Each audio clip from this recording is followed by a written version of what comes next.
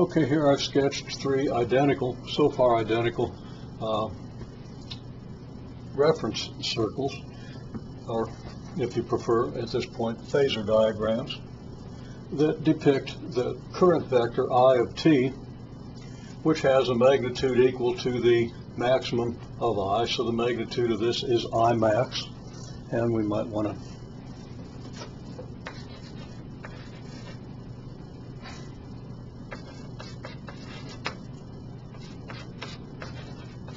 write that. The magnitude is I max, the magnitude here is I max, and over here the magnitude is, again, I max.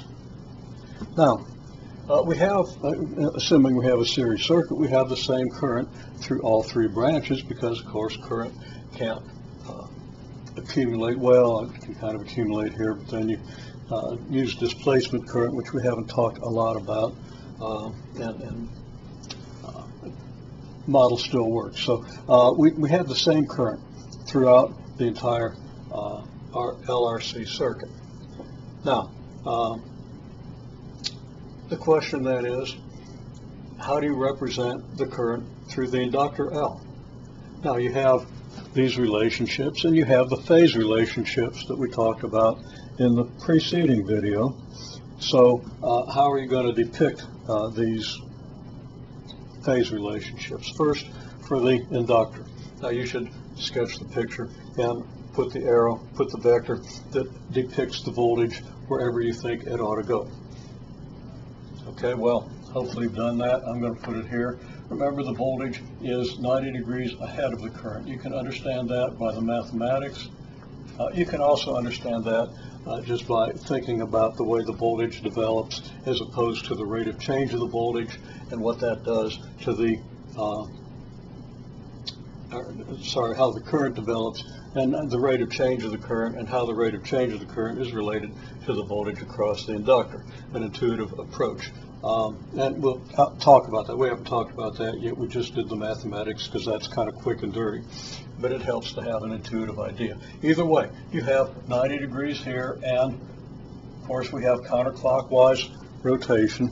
And I should probably indicate the counterclockwise direction of rotation. So the whole picture rotates, and the voltage across the inductor, in this case, would be this.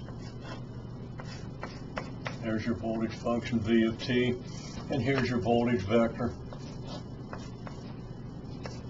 VL of t. And I should probably make that VL of t. Assuming we project everything on the horizontal axis. Okay, well, how would you draw it for the capacitor? You should stop and think about that. And I'm going to pause just to make a little change in the picture. You'll see why.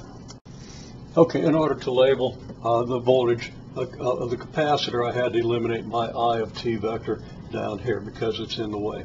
And I don't have a good way to depict it. So it's understood, but it's not there anymore.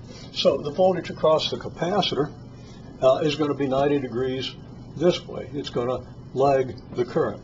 So the capacitor is going to have voltage that's 90 degrees from the current. And notice that I drew the capacitor voltage bigger than the inductor voltage. Now, these voltages are going to vary depending on the values of XL and XC. So one can be as big as you like, the other can be as small as you like. Okay, so just the general situation is one of these is going to be bigger than the other.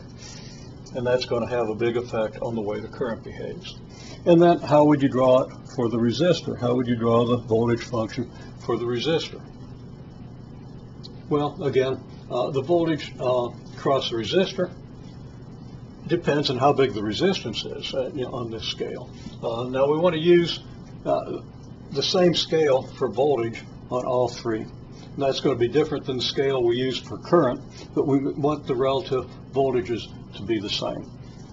So I'm going to draw now, I'm going to offset it just slightly, but it really sits over this I of t vector.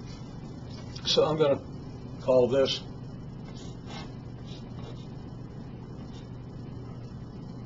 VR of t, and this is a vector that rotates around, and its horizontal projection down here is the actual VR of t. Okay, that's this little vector here that you can hardly see. And I'll complete this diagram. Got the wrong chalk. Okay. By labeling it, this vector is going to be your VC of t vector.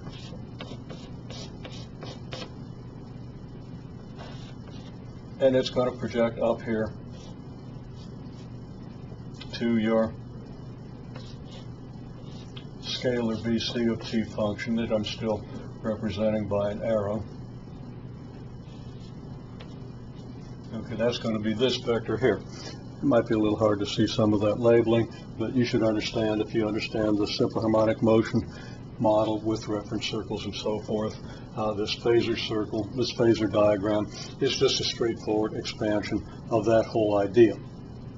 Okay?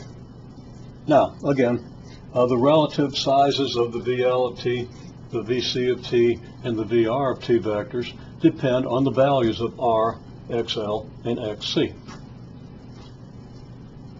So we could have any combination of relative magnitudes of the voltage vectors. Okay, so now let's draw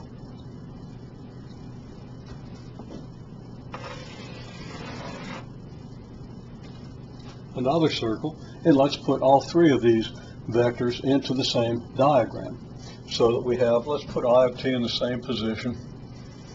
So we're going to put I of t here.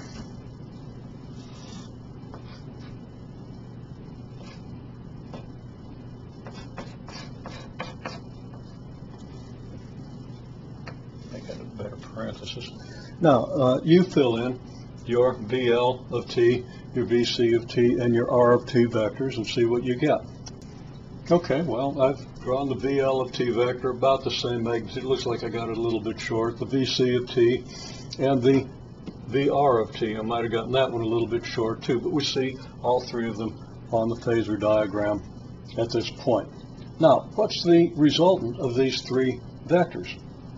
Sketch that and see what you get. Okay, this is straightforward. This is bigger than this, so when you put these two that are 180 degrees apart together, you get something about like this, and then you have the resultant of that with this. So we could sketch that resultant like so. So here's our V of t, our net voltage vector, this little vector here, and we see that the inductor and the capacitor interfere with each other. They have opposite effects, so that they have something like a destructive interference, although that's not what this is. And then we have a small resistance here, so we don't get much, we don't get a very big V of t vector here.